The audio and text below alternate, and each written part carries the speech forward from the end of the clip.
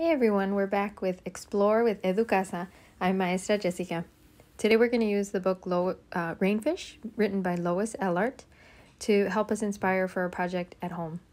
So you're going to find all sorts of found materials or any materials that you have in your house to create these fish, just like Lois Ehlert did.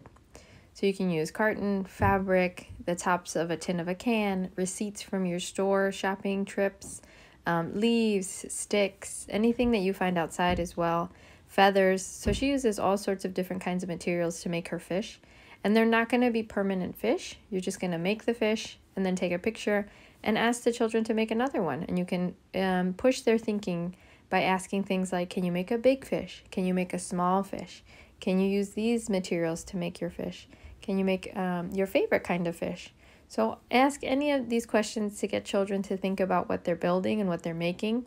This fish actually uses dried orange peels. You can do that as well. So explore, create, take a picture, and thank you so much.